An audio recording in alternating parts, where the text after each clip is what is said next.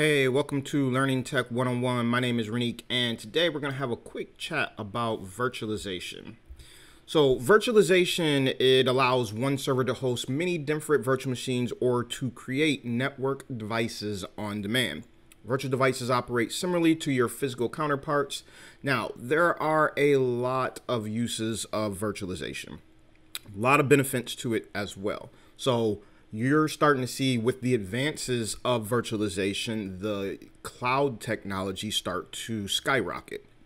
So some of the things that you can benefit from with virtualization are going to be deploy new virtual devices quickly, easier to move virtual devices within a data center or between data centers, and to increase or decrease resources allocated based on utilization rising and falling. So with virtualization, you're going to be able to set up devices so much more faster instead of having to purchase that server, wait for it to come in, then start to physically put it in place, then start to do the configuration. When with the virtualization, once you set up that virtual machine on that server that it's on, now you just got to start it up and then can start configuring it however you choose. The other thing is it's easy to move because all it is just taking files and moving them from one system to another system and then importing them into that other system. So that's going to be a whole lot easier than if it was a actual physical server that's taking it out, mailing it to wherever it needs to go, and then once it gets there, actually putting it in place. And then the last part about being able to decrease and increase resources. So this is something that's really big because if you buy a server and you get to the point where you need more hard drive space or you need more RAM, then you're going to have to completely bring that server down, take it out, open it up, install the new hardware, put it back in and everything, where with virtualization, all it is shutting down that VM, changing a couple settings and then firing it back up. And now you have new resources to be able to incorporate into that system. Now, for virtualization, to be able to use VMs, you're going to have to use what's called hypervisors. So hypervisors are what's used to create the virtual hardware for the devices.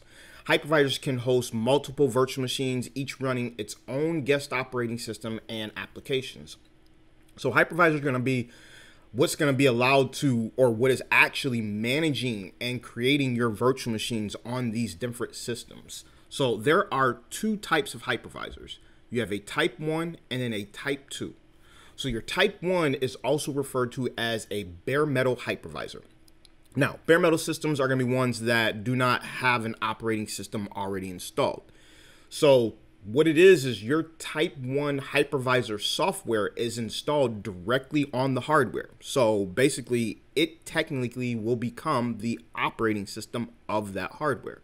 So it's going to have direct control and access to the hardware of that system. So they're going to be able to access details and manage your virtual machine is done through a remote system. So VMware ESXi is an example of a type 1 hypervisor. So you install it on the server that you wanted to have it on, but to actually be able to manage it and access it, you have to do that from another system. So you have to remote into it and then be able to do it. Microsoft Hyper-V is another example of a type 1 hypervisor. Now, some have a little confusion when it comes to Microsoft Hyper-V because they're like, well, it's installed. There's a operating system already there on the server. Well, the thing is, once you actually turn on the feature or you install that feature for Microsoft Hyper-V, what ends up happening is Microsoft's system has a way of allowing it direct access to the hardware like a traditional type 1 would.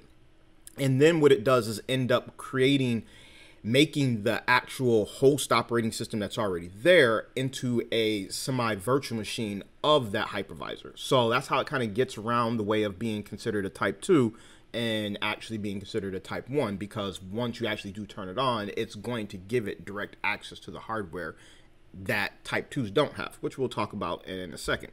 So with our type 2s, these are going to be sometimes referred to as hosted hypervisors.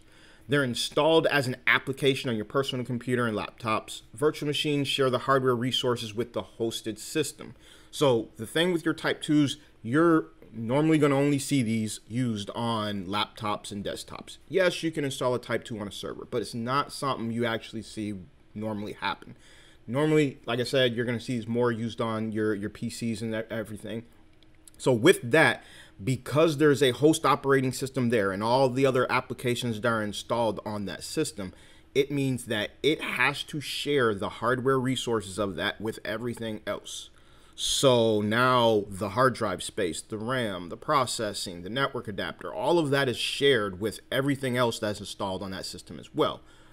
Unlike with our Type 2s, everything is already, it has that direct hardware access, and there's nothing else there that it has to compete with for that. So you're going to be able, in a Type 1, make more robust hypervisors or virtual machines, I'm sorry, in Type 1s than you would in a Type 2, because in the Type 2, you're still going to be limited on having to make sure that there's enough for everything else to not impact the rest of the stuff that is on that system.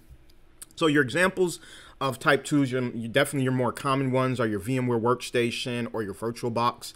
So you're able to install these on any regular system, and then within them be able to create virtual machines that are going to allow you to run other operating systems. Hopefully you found this helpful, and I thank you for watching.